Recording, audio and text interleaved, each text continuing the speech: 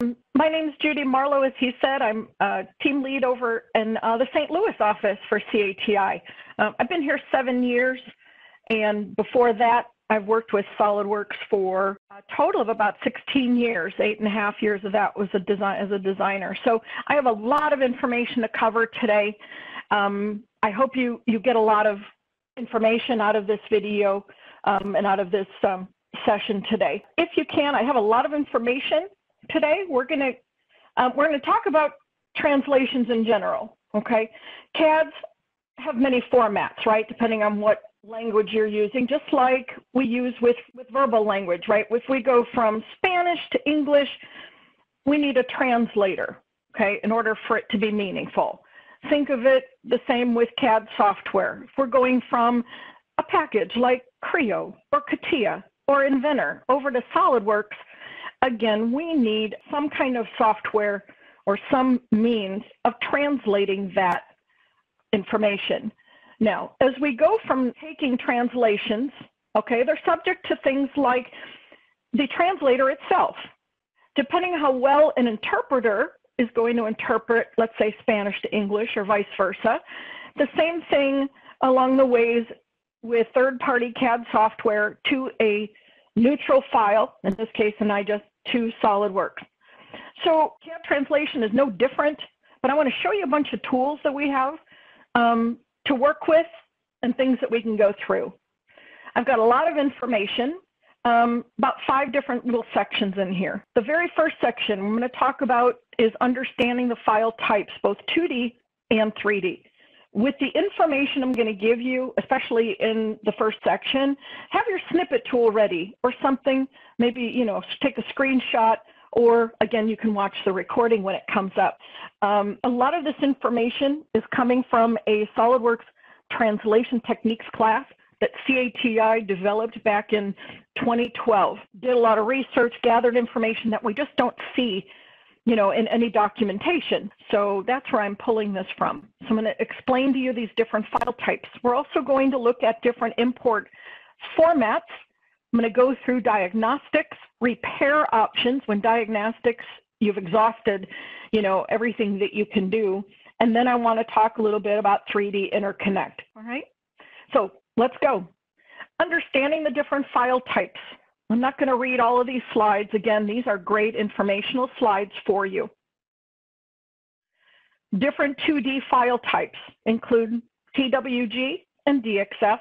They are the most common that I think we see in the 2D world. And then you also see a lot of IGES files as well. When you're importing this, a DWG is a native CAD file to AutoCAD. It has lines, text, fonts, dimensions, etc. SOLIDWORKS can import DWGs with the 2D data only. It can also support 3D faces of 3D DWG files, tongue-tied.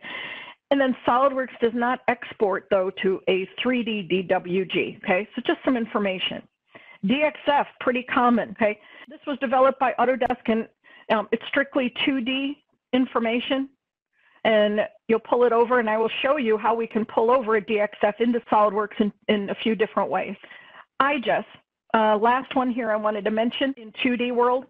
IGES, you can see what it stands for, Initial Graphics Exchange Specifications. This is great if anybody's doing any trivia for anyone.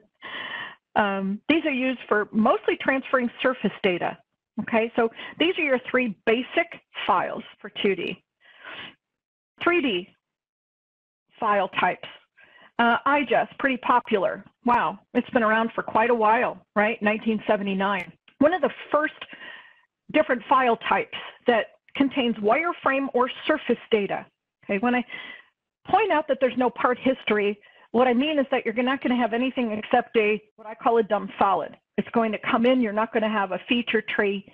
You're just going to have a solid, okay? There's different tools in SOLIDWORKS that you can use to manipulate that geometry, but again, you're kind of stuck to, a dumb solid. Can take any of the files that we pull in and use FeatureWorks, which is a SOLIDWORKS professional and premium tool where you can actually take a dumb solid and either do an automatic or manual reverse engineer in order to make a feature tree out of the model.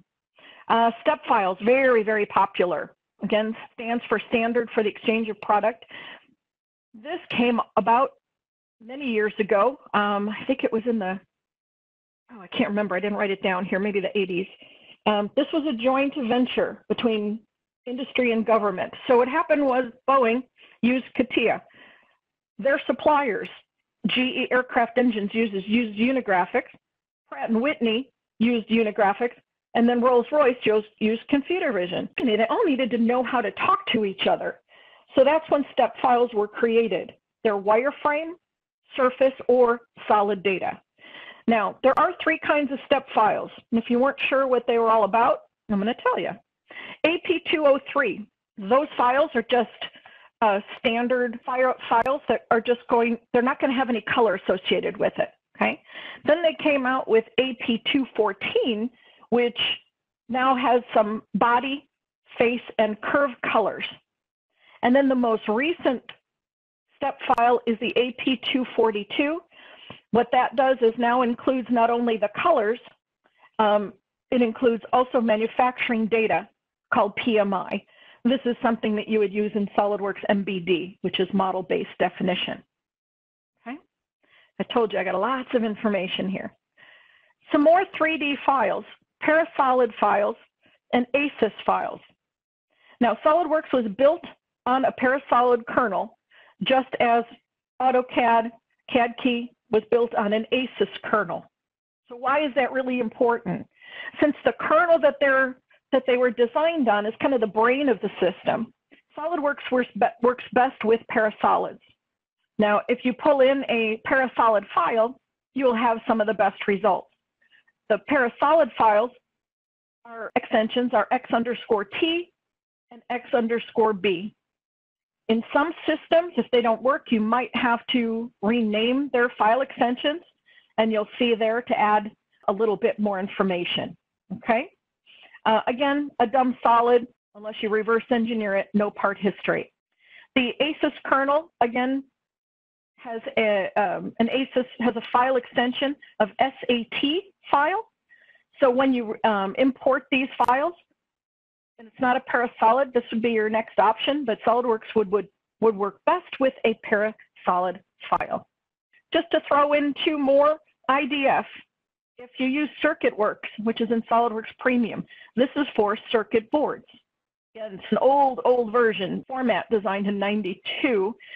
You will see here there are 4 types of IDF files that have read and write capabilities. You've got the EMN, BRD, BDF, and IDB. I think IDB is probably the one I see most often.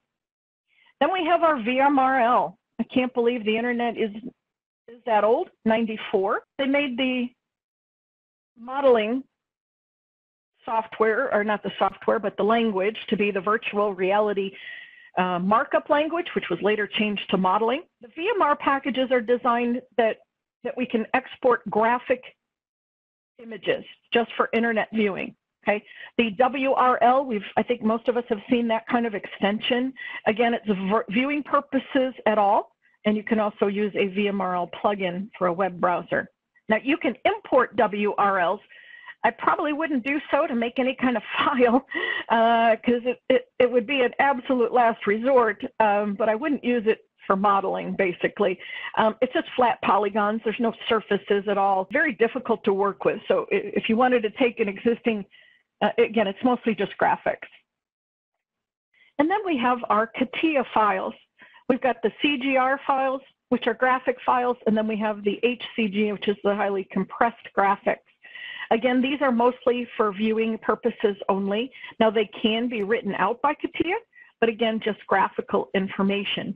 We can create those files and even open the CGR files. Again, lots of information before I start getting into a little bit of live demoing. So, limitations. Again, I'm not going to read through all of these, but these are the limitations of the native translators, okay? So you can see here most of these will import parasolid data or body data or features. Okay. Inventor, if you want to open up an Inventor file, you will need to have Inventor or Inventor View to be installed on the same machine. The Inventor viewers, there is one for 2020. It's buried really deep. So if you ever go into their website and look, it looks like it's only on the cloud. Go to their support section under downloads and you can get the 2020 viewer, okay? So you don't, if you have another person that you're using Inventor files for, okay? Again, mechanical desktop, Rhino. Rhino's just body data. Now you can pull in like Photoshop or Adobe Illustrator. It'll just give you some outline shapes, okay? You're not going to get any, or decals, etc. Sketch pictures. If you've had any of these SOLIDWORKS advanced part classes, we can pull in a picture on a sketch and then you can actually use it as a, what's the word, a template, okay, so that you can make a regular sketch and design around it, okay? So importing files. Here's a list of the best import files for SOLIDWORKS, okay? They're in order of the best file. So what I mean by that is if you're pulling in a Creo part, best thing is to have, if your customer or coworkers using Creo, ask them to give you a native Pro E translator part. How do you get that? They would open up Creo, get the part, do File, Save As, SOLIDWORKS, and it would give you a SOLIDWORKS file. That's the native Pro Engineer translator. Okay. Step files. Step files, you can see here, are really high on the list after Parasolid. And again, the native translators are the best. Okay. Hope nobody's trying to write these down. Again, continued a little bit. AutoCAD, the 2D is for DWG DXF. If you're using the mechanical desktop or the Inventor, you can see they can also give you a native translated SOLIDWORKS file. If not, in this case, best would be ASYS because it's built on that kernel, and then I would pick STEP. One thing that I'd like to suggest is, you know, working with customers or vendors that are giving me files, we always seem to take the file they give us and work like heck if it, you know, to make it work so we can pull it into SOLIDWORKS. If you have a lot of import problems with files, you know, ask your customer, ask your vendor, or if you're going up to 3D Content Central and pulling a file down, pick a different file. Pick one that we suggest that would work best in SOLIDWORKS, okay? So it's only translated as best as they translated to give to you, you know, is how easy it will be for you to open up and work with those files, okay?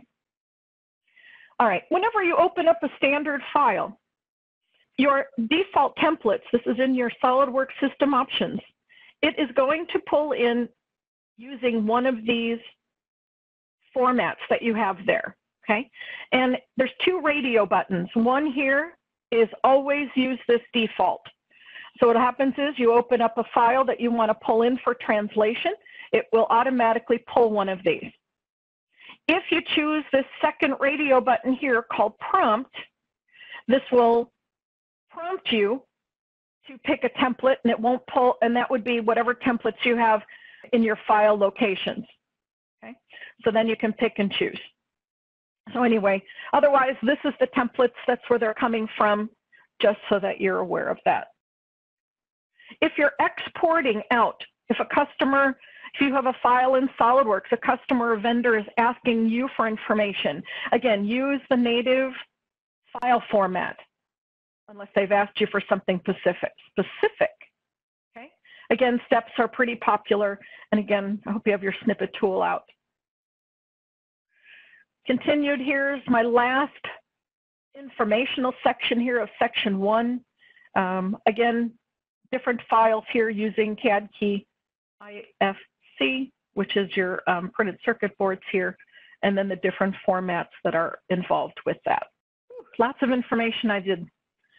All right, let's go ahead and move forward. Import formats. When I talk about neutral formats versus native formats, what I'm talking about is the neutral formats are the ones that are the X_T, okay, for Parasolid. STEP, STP files, ASIS, SAT files, and IGES. The native CAD formats also would be the CATIA V5. Now, CATIA V5 is kind of a weird animal. You require sometimes separate licensing, or you need a specific translator to that. You can also see here that you've got Inventor files, Creo files, also Solid Edge, and these are all their file extensions.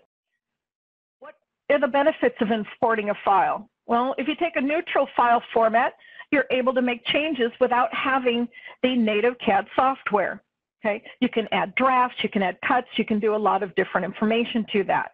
If I have a native CAD import, there's fewer translation steps you have to do. So you don't have to convert it to a neutral format before you just use that native file. Oh, and you can also get a feature tree with Inventor and Pro Engineer or Creo parts. Okay, so try to start with those native formats and then try the neutral and see what works best. I wanted to throw this in here. If you haven't used GrabCAD Workbench, the GrabCAD, of course, I think many of us have used and been in to get different files or macros, things like that. They have a built-in CATIA V5 translator. I stumbled upon this a few years ago when I had a customer that just could not pull in these CATIA V5 parts into SOLIDWORKS. It just wasn't working, even though, you know, SOLIDWORKS tries to do a pretty good job of it, but it just isn't there yet. So what we did was we went into Workbench, all right? Again, it's a free sign-in, pulled in the part, and what it did was it converted it for us, and then I downloaded it back as a step file, and I was able to give the customer. So it worked out really well, because sometimes if you only have to convert a CATIA V5 file once a year, once every 6 months, if at all, you don't want to buy a very expensive translator just for that file. So that's just another option for you. All right. So we're going to import, I'm going to import actually a DXF data 2 different ways. The first one I'm going to do is I'm going to take a DXF drawing that I had. I'm going to import it as a drawing. Then I'm going to call that same file up and pull it into a sketch into a 3D part. Okay. So moving forward, what I'm going to do is go in here and open up, I've got my SOLIDWORKS 2020 here. I'm going to open up a DXF file that I have. Okay. The import options we're going to go over in a little bit. I'm going to go ahead here to our all files. You can see here that this is all the files we can save out, files from SOLIDWORKS to these native file formats. Okay. The DXF, doesn't matter what I pick, but if I choose a DXF here, take my plate, let me do an open, and it's going to come in and ask me what do I want to do with this DWG.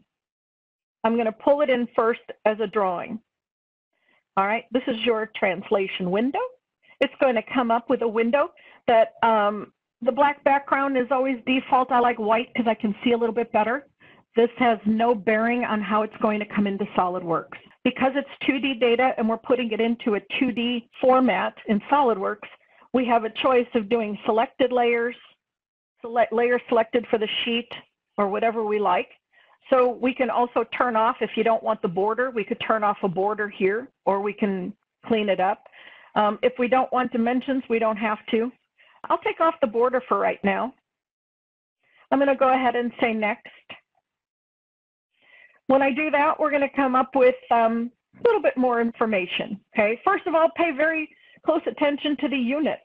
If this is inches or millimeters or feet and inches, make sure that you know what the data units are for that file you're pulling in.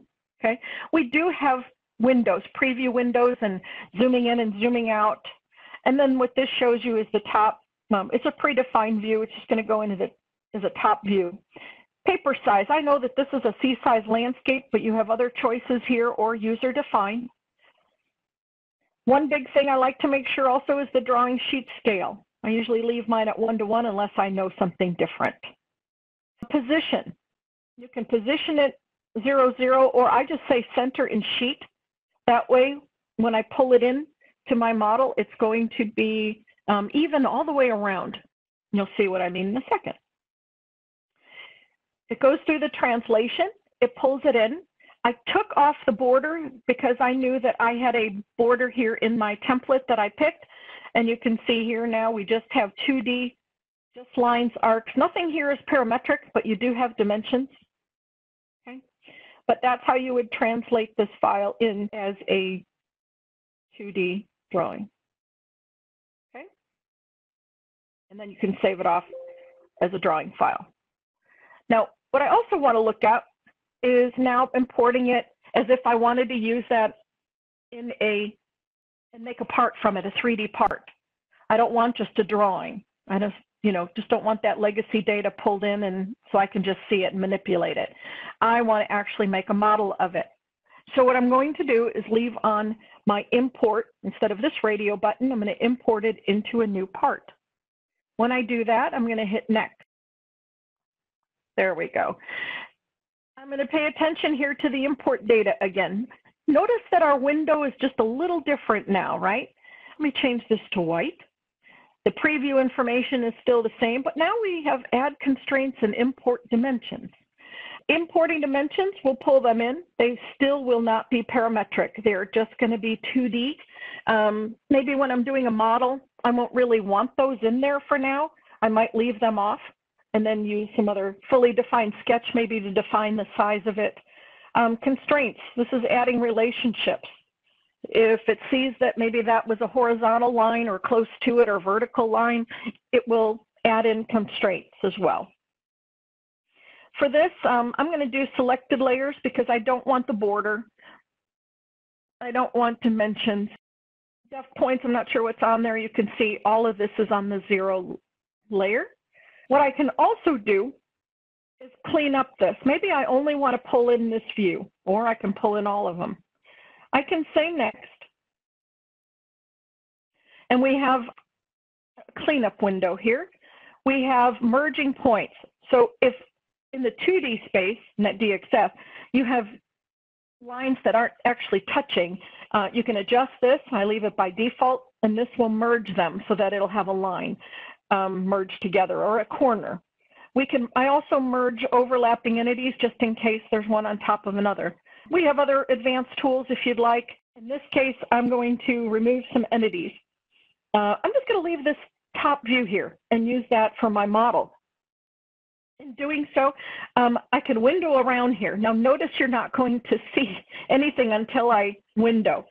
I wish they'd show me my window, but when it turns red, I can say remove. Same thing here. I think, hold on.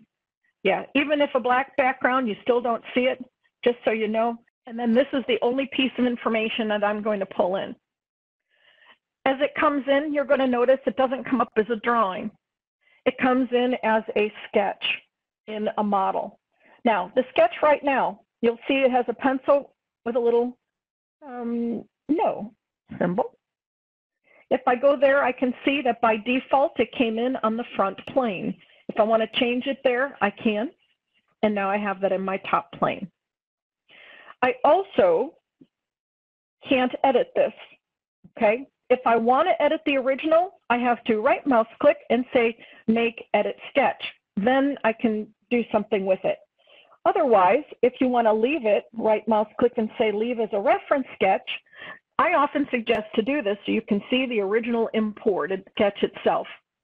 Then what I would do is just go ahead and use this as somewhat of a template.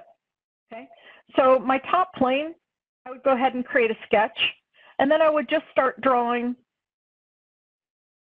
using that information there and create my sketch.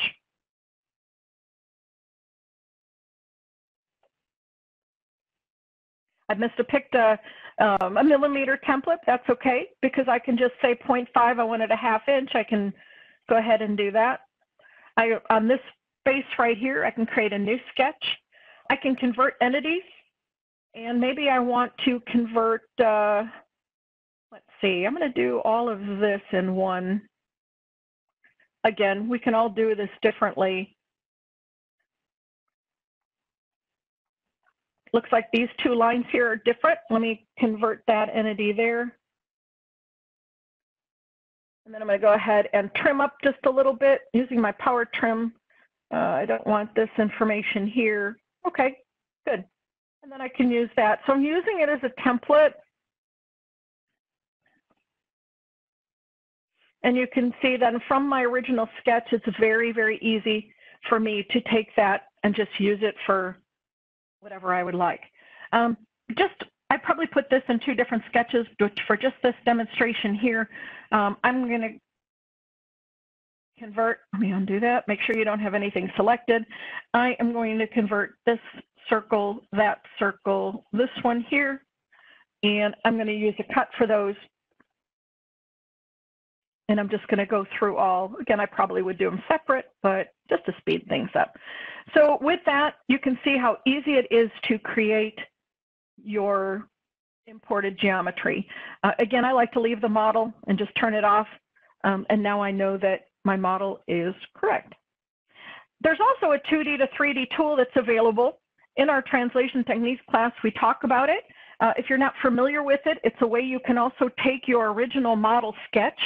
You would have left all of the views on there, and you would have set each view on its own plane, and you would use these tools here. You would align them up using this tool, and then you can create features. This would be extrusions and cuts, okay?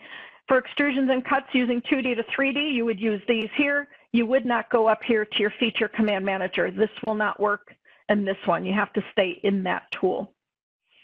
Okay, so check that tool out if you don't know about it already. Again, the 2D to 3D tool I just explained tells you a little bit about this tool. It's really pretty awesome. One of the things I used this method a lot for is creating sheet metal parts. Many times you have a DXF that's like a legacy data. You pull that into your file, and then you use your sheet metal properties. You can use things like sketch bends, flats, tabs, you know, any kind of sheet metal features that you would like to use, okay? Now, the importance of these import options, there's a lot of options that are available to us, and the ones I'm gonna mostly look at are these here, okay? I'm going to actually open up the tire rim in a few different ways to show you how important some of these checkboxes are. Now, import options are available in your system options. Okay, they're right here under import, and then I'll show you the next slide will be export.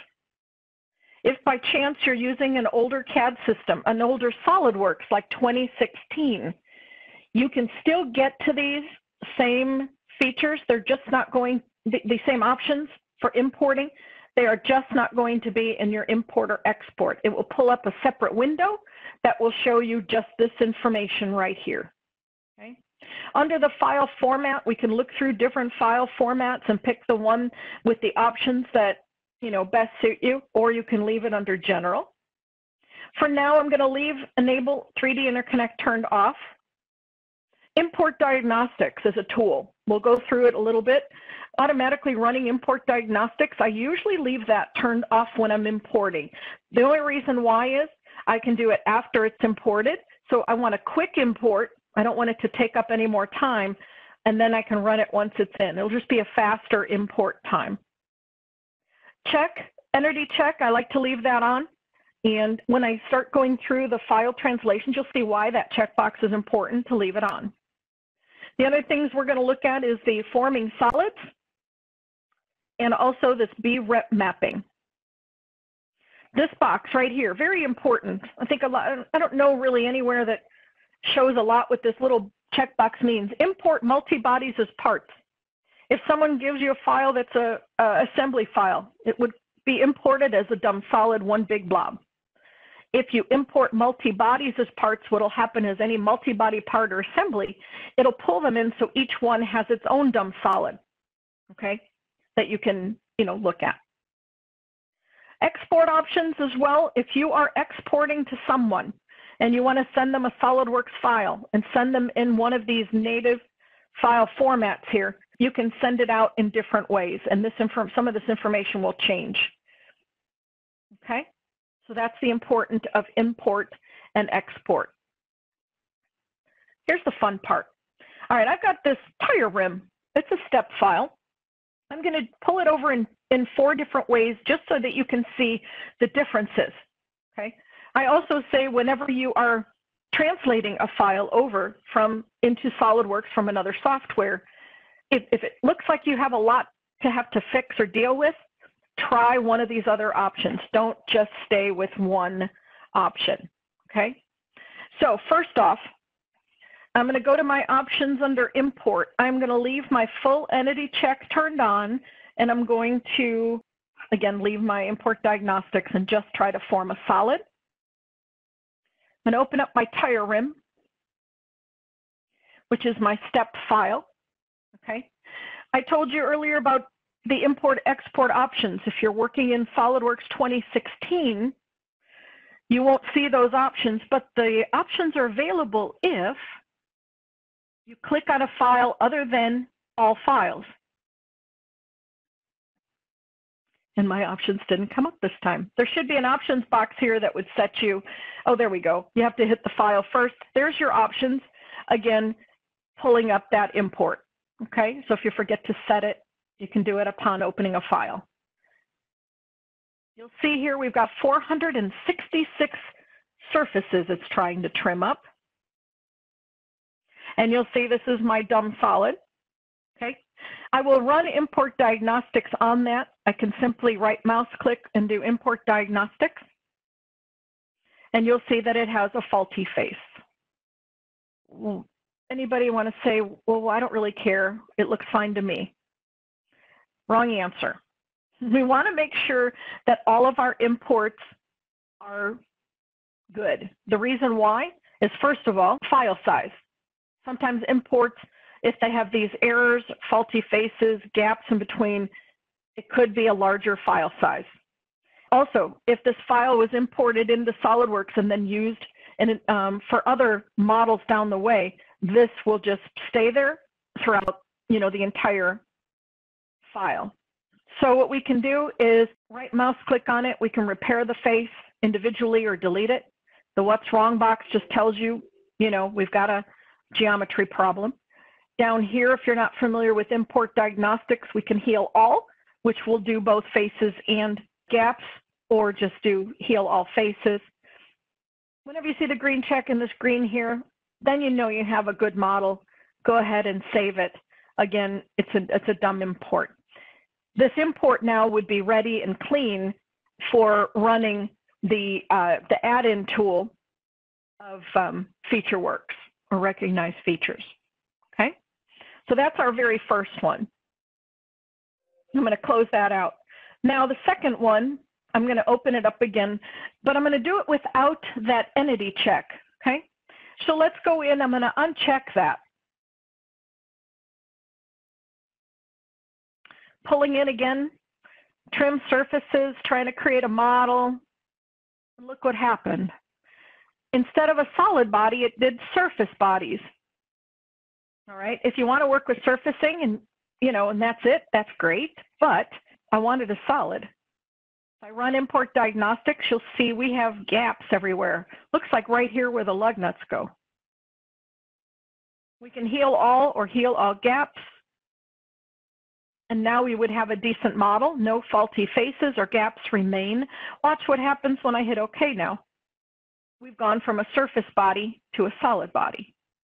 So again, it did everything for you. You didn't have to try to fix the surface model, use some of your surfacing techniques, trim it all up just so you can knit it and create your solid. So one little checkbox means a lot. All right, I am going to close this guy up and do it 2 more times. This time, I'm going to use the option called B-rep mapping. Also notice, when there was a gap, it pulls out this ERR file. We can turn around and just delete those files. They just made the error because it had an error in that it couldn't create a solid. So that's where that came from. I'm going to do my step file here, my options.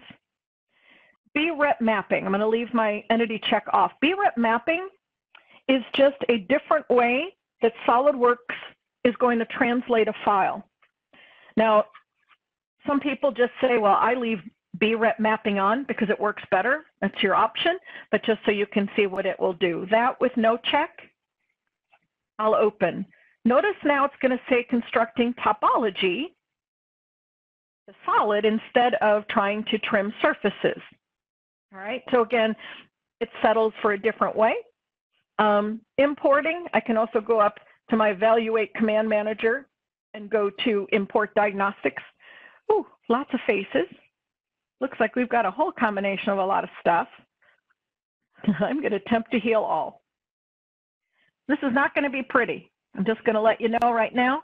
It'll take just, I don't know, about 20 seconds or so.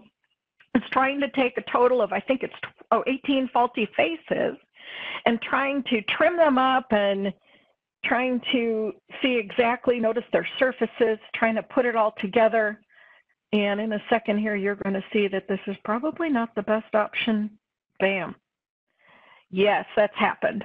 Okay. And you think, what in the world just blew up? Okay. At this point, I wouldn't bother. I would just close down this file and I would say, okay, this is not the best option. I am just going to close that. I'm not going to waste my time trying to fix that. And I wish I could see everybody nodding their head going, yes, I agree. All right, last but not least, that same BREP mapping. Let's pull it up here with that entity check. BREP mapping. Again, working through solid, imported file, import diagnostics.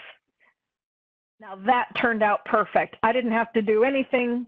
We don't have to deal with faulty faces, gaps. So you can understand why some people just say, I'm going to leave entity check and BREP mapping on, and I'll be golden, right?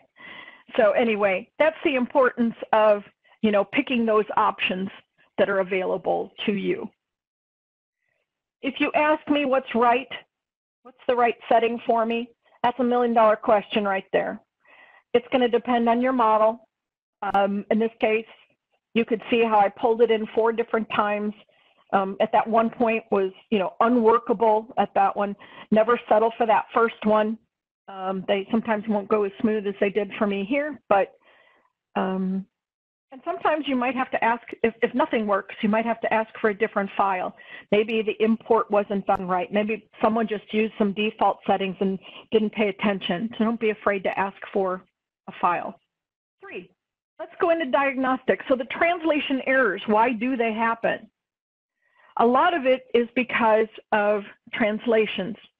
Now here's one that was native geometry. It looked great. It's got, we all love fillets, right? They're great. Sometimes it might have missing geometry. You might have some spots in here. Notice that it's even a hollow part right here. It translated with that area not coming in.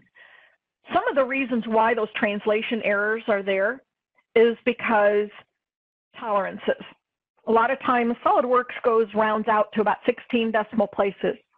Rounding errors can be caused, you know, between different CAD softwares. Translation mapping. What we have in SOLIDWORKS as a extruded feature or revolve feature might not translate the same in another software. And also, if there's missing entities, those surfaces are not going to translate whatsoever, and then you'll have some errors. So when we use that import diagnostics, right, we identified the problems either in faces or gaps. It gives you the tools that you need to repair them. Again, healing them, removing them, whatever you need to do to get your imported solid, if that was your goal. Okay, we want to make sure they're valid. Again, very, very important. Now here's an example of an IJust file. Okay, this is the example of the options box that you'll get if you're in 2016. See how it's not the import box? That's why I have this video, because it's opening it up. Oh, whenever you pull in an imported file, it will come in shaded, not shaded with edges. So that is common, all right? And I'm just showing you an older version here of some things like zoom to selection, fixing faces, etc., and the what's wrong box. Just doing it on a different file type today.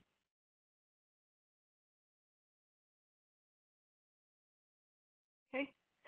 Again, a good file now that I can take and I can manipulate and utilize the way that I want to. The check command. When we added that check command on our imports, this check command is in your evaluation command manager. You can use this to look at different files and or different features or the whole solid. This is what it's going through. By default, it's just doing solids and surface. If you have any model that you want to check, even after it came in, you can actually, or just check selected items or features and find out even maybe the minimum radius of curvature of these files. That's what the check feature was doing. All right, on to repairing. What happens if import diagnostics didn't work? If you don't want to ask for another file and go through it, run the import diagnostics tool again. So get out of the file, save it, and then rerun it. I know it sounds goofy, but once you save it, pull it back in, rerun it just to see. Okay? And again, sometimes the second time around. If you haven't heard of the term round trip or round tripping a model, that you can take a model, import it in, then save it as another, like a parasolid file, call that in, and then run import diagnostics on that. Again, what it is it's taking the file, you're importing it, bringing it into SOLIDWORKS, saving it, pushing it back out, and hopefully, that's another way that can help you. Okay, and also your import, types. If it was a native format or a parasolid or step, try different types. If not, here's a quick way that we can look at this problem area, use tools to fix it. This is where you have to get out your surfacing hats and tools to use. In this case, we've got a corner problem right in here. Some people say, oh, it really doesn't matter, but in some cases you want to have a good model. So you might want to have to redo that. In this case, if you happen to have this model and do a filled surface won't work, loft surface won't work. So instead what we did was we do surface offsetting. We would delete the existing faces that we didn't want. We would trim everything up, knit it. You can use things like spline on surface or try to do a filled loft or boundary or even a replaced face. A lot of different options you can use. And again, check entity. I want to show you really quickly how we can take this part here. It's a step file. And if we have a problem in that corner, it just came in as a surface, not a solid. You can see here we are going to try to, take care of the gaps, take care of the faces. And in some instances, it'll work.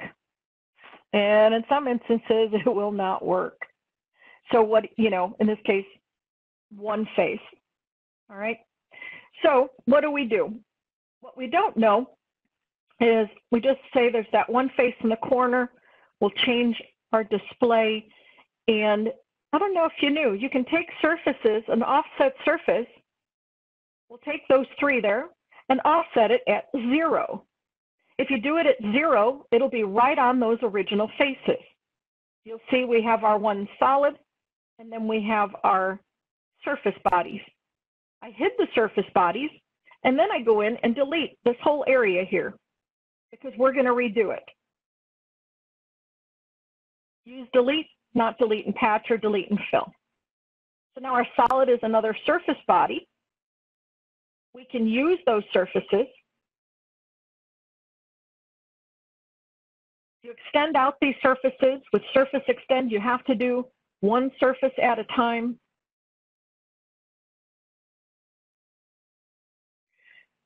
Picking these edges, pick the other. I didn't want to talk any faster today so you can understand me. All right. We can trim them up then using a surface trim. Again, mutual trim with your three surfaces, keep or remove.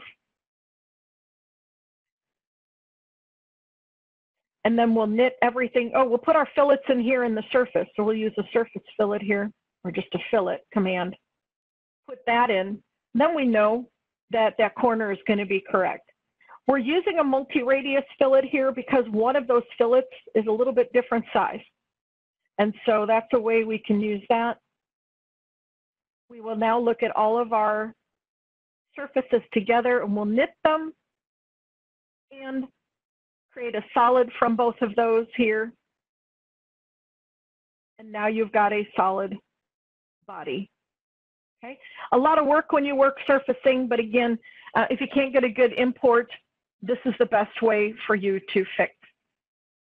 Now, if you have complicated gaps, like this hat here, you can see we've got a lot of drama going on right here in this corner, okay? Not so much on the other side. So if we had to fix this, we'll have to do that in 4 sections. This one, you might be able to use a fill surface. Then we can do this one here. Then we had to fill in this one. And then we had to fill in this one here. We can't do it all at one time. What a mess, right?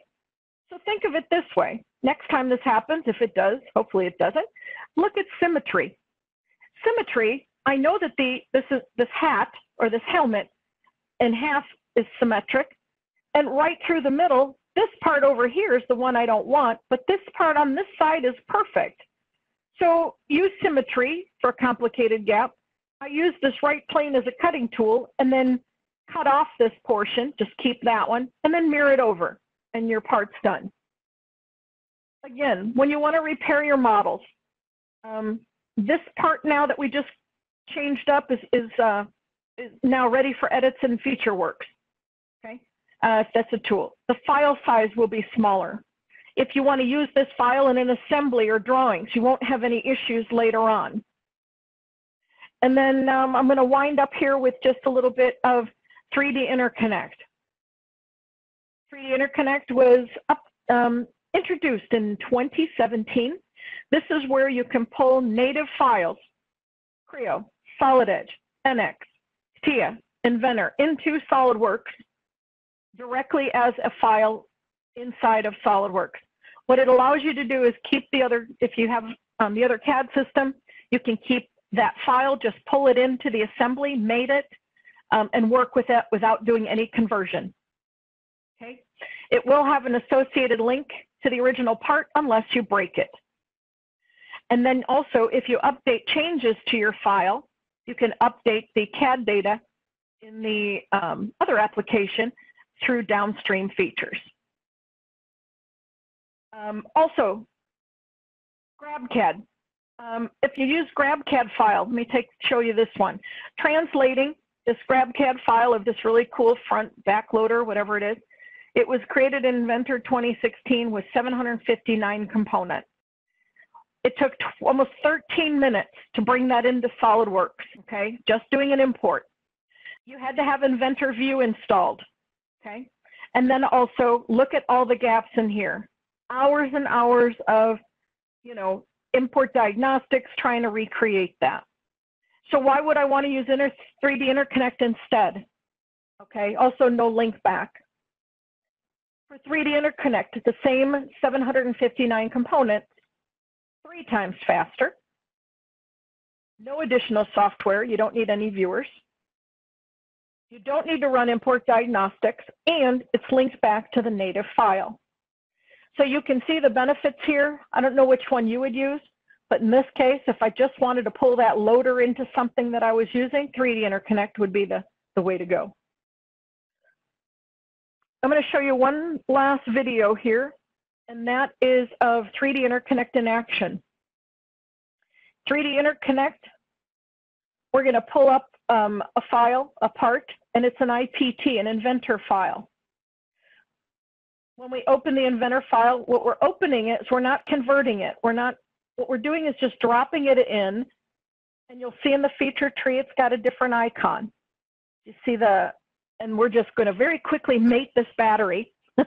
And this is hilarious because it goes super fast, right? It's going to put 4 of these batteries in. If you look in your feature tree, you'll see the different icon. You'll see the part icon with an arrow. That tells me that that is an imported file that is not a SolidWorks file. You can use those. In this case, they want to extend out their battery, not the battery, the flashlight cover or holder, okay, and use those faces. It's interactive with it, okay? We can also see that the Creo part itself, if we have any updates, we can update the part itself. If the battery was updated, we can copy that over and use that. It's all linked back to the original file. Okay, makes it very easy to interchange here our parts. Okay, all right.